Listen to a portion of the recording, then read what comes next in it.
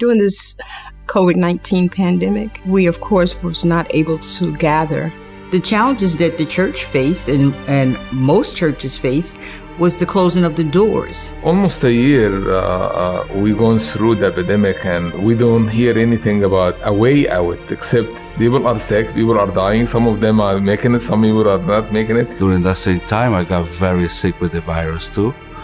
I went to one of my lungs, and it almost took me out of circulation. I had to go to the hospital, so I was sick for about 2 months. The city of Jersey City had just started their testing. I think I went the very first day. And when they told me, oh, you're positive, I panicked. For 2 weeks, I was in the bed. I couldn't move. And I had to force myself to even drink water. And my faith in God is what got me through it. And for 2 weeks, I was in that bed for 2 weeks.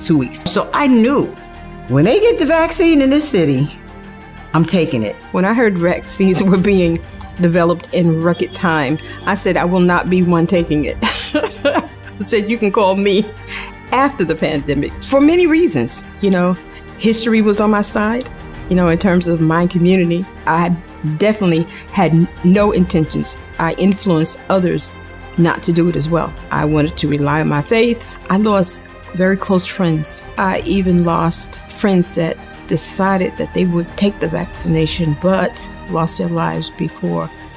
And so I had to change my mind. I had to make a decision, and I eventually made that decision that I would do it. I cannot forget their faces. I cannot.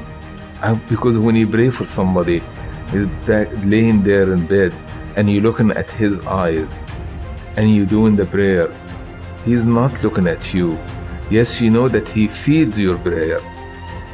But when that person passes away and you're not going to see him again, I don't want to do that to you. You should be vaccinated so you don't have to suffer.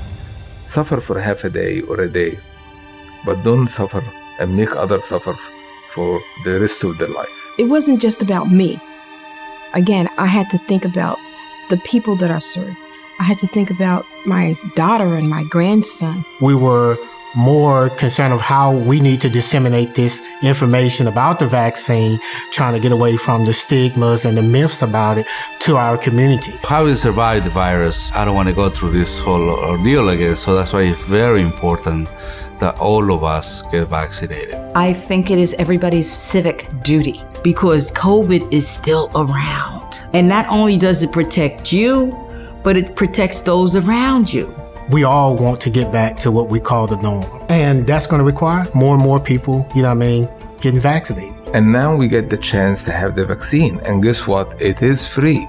And I'm so glad that the government really worked very hard to release the vaccine in a good timing. Look at what was happening in other countries where the people cannot get vaccinated. And even if they can vaccinate, they have to pay a lot of money for it. After I got the vaccine, I was able to see and hug my grandson. It actually reminded me of the day that I saw him being born and fell in love with him on that day. The first people I hugged was 3 little friends and their parents in South Orange. I went to visit them. I thought they were gonna just have me wait outside on the lawn, and it felt so great when they invited me in. I went to see my son, and I hugged him.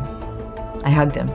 Not only because I missed him terribly, but because he graduated from medical school in the middle of a pandemic. And aside from not really having a graduation, his very next day literally was working as a healthcare provider in a hospital in the middle of a pandemic. If you have not made an appointment, make an appointment and get it today.